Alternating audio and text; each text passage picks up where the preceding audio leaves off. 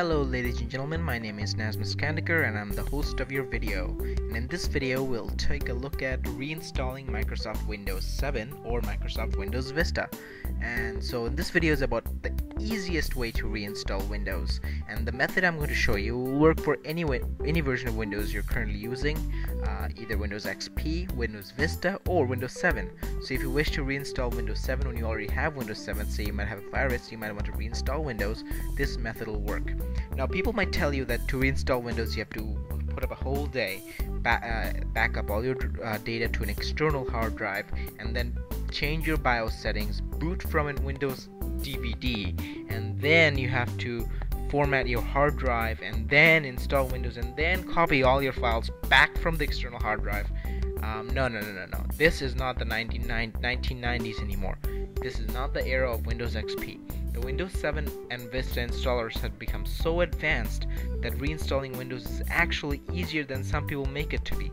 It's very easy. So in this video, let's dive in and show you the world's easiest and the best way to reinstall Windows. Okay, so I'm on my Windows 7 desktop.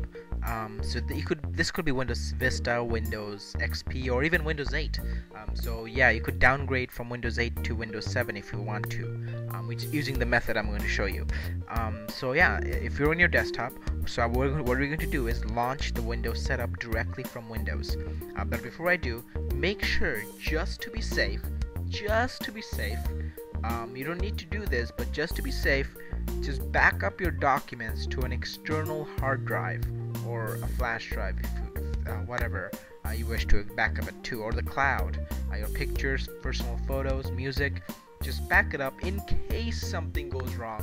Most likely nothing will happen and you don't need to back it up, but just to be safe, just back it up. In case something does happen, you can restore it from another source. Always be safe than sorry. Okay, anyways, so what you're going to do is launch the Windows setup directly from Windows. There's two ways you could do that. You could insert your Windows installation DVD in your DVD drive and run setup. Or if you have an ISO image file, you could use a software to virtually mount that ISO image in your computer and run the setup directly from ISO. So yes, you can install this from an ISO file. You don't need to burn it to a CD or a DVD. I have tested it and it works. I've tested it multiple times and it works. But I have a Windows 7 installation DVD, Windows 7 Home Premium 64-bit. So I have inserted my Windows 7 Home Premium DVD in my DVD drive, and when you do that, when you mount an ISO, you might see a auto run pop up. If it does come up, just click run setup.exe. If it does not, we could go to my computer, we're going to start, or my computer, and if you're on Windows 8, there is no start button, so we go to the libraries folder and click computer from here.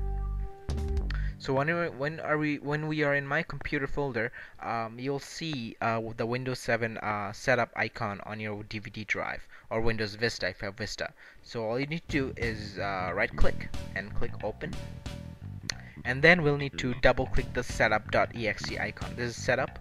You'll have the Windows installation logo.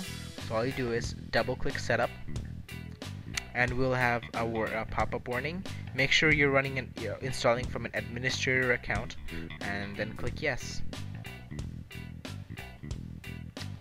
So Windows 7 or Windows Vista installation dialog box should pop up. If it asks you to choose a language, do so. I chose English, and then keyboard layout and the country, and click next. And now you should have the install now dialog box. Just click install now, and off we go. It's a setup is starting. Wait for it to start. This will take the time it takes will depend on how fast your CD or DVD drive is. Okay, so it's asking me whether I want to get updates for the installation. I always recommend that you get the latest updates, so in case there's a bug, the update should patch it up. So I recommend you click that. I also like to send Microsoft anonymous data so they could improve the install experience, so I'll check that. You don't have to do that. So we'll get the update. It's searching for the update. It downloaded the latest update. Now it's going to restart. So now we have the latest version of the installer. And now setup is restarting.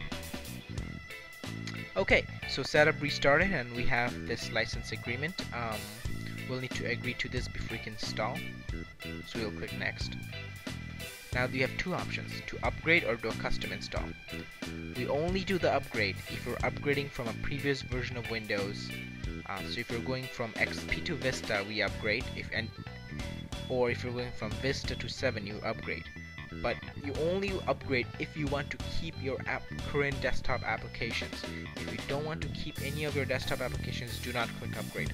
Also, you cannot upgrade from XP to 7, or you cannot upgrade from So yeah, the only way you could use this is XP to Vista or Vista to 7.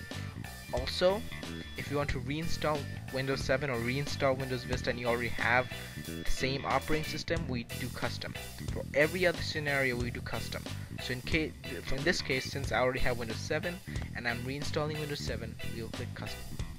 Alright, so when you click custom, we have the option of disk partitions. So these are the partitions on my hard drive. So what you want to do is select the partition where Windows is currently installed. So if you're running Vista or 7 and Windows is installed on C drive, we'll choose C. So make sure to select the partition that Windows is currently installed, because we need to replace our current operating system with the new OS. So I have Windows 7 on my C drive, and I'm going to want to replace it with the new installation. So I'll choose the C and then click next. Now you get a notification saying that you're about to install Windows where Windows is already installed. What this will do is that it'll copy all your files, move all your files like personal files, documents, music, and all other files that's currently on your C drive into a folder called windows.old. So once you're done installing, we could go back to that folder and get the files we need. So we'll click OK. Now it is installing Windows. Now notice that it's starting, so it'll copy the Windows files, expand them, install the features, install the updates, and complete the installation. But notice that I'm still currently running the setup from Windows. So if I press start, there's my start menu, there's my taskbar, Windows is running within Windows 7. So this is a much easier way. So I could run the internet if I could open up Internet Explorer and actually browse the web while this is installing. Do not start any work here because it will restart and you'll lose any unsaved work. But you can't browse the web while you're waiting for this to install. So you can see Bing is loading. See, I have full internet, so I could browse the web if like freely until this installs. So again, I'm going to pause the video until the computer restarts. So see ya later in a bit. Okay, so Windows has restarted. So what it had done is Windows setup has copied all of the setup files from the disk to the hard drive and restarted the Windows, and now the installation will continue from the hard drive. So if you had mounted an ISO image, don't worry about it because all the important files are copied to the hard drive. If you had put a DVD inside, you can easily take it off because the DVD is not going to be used. It's all running from the hard drive. Okay, so Windows setup has finally finished installing. It took like 30 minutes or a little less than that. So now it's finished installing. So now it's asking for some basic information. So I'll type it in and off we go.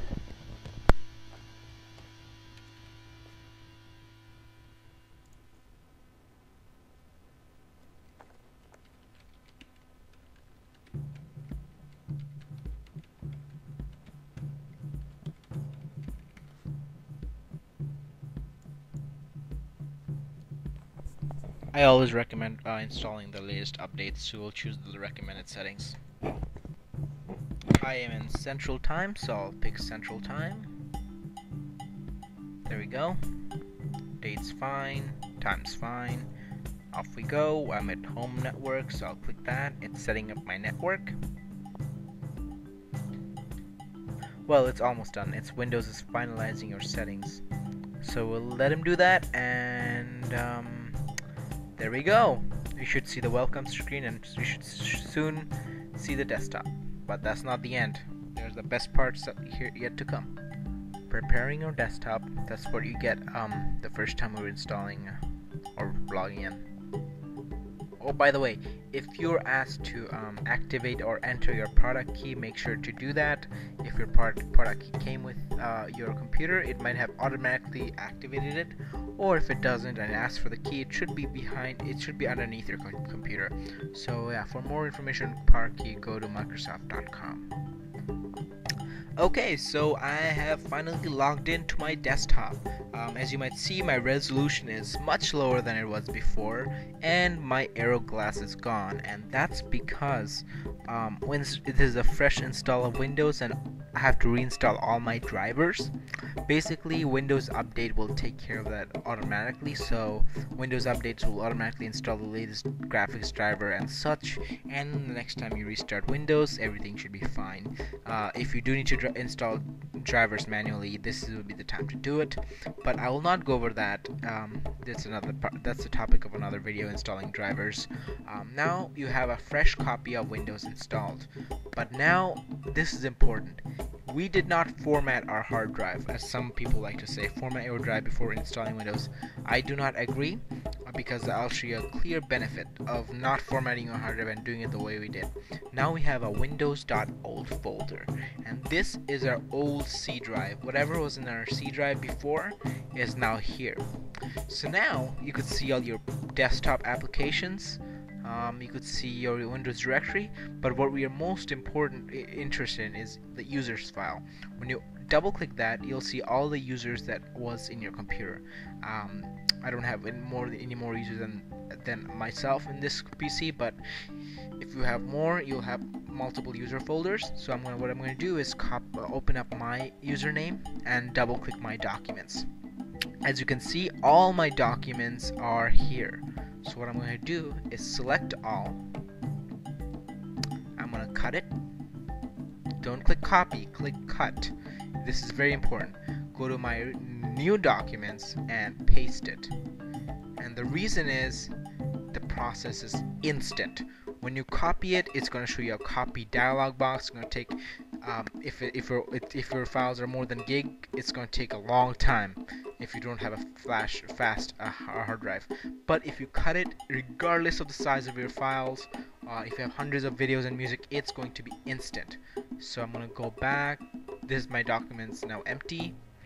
I'm going to do this with my pictures, my music, my everything. So basically, this is all the pictures I had before. I'm going to cut. Put this in my pictures. Paste. So basically, as you can see, it's an instant process. So I recommend you recreate all the users you had, and then cut and paste all the user documents. So now all your personal files are here, and you're good to go. All my documents, music, and pictures are there as if nothing happened. You will need to reinstall your desktop apps, but that shouldn't be that bad.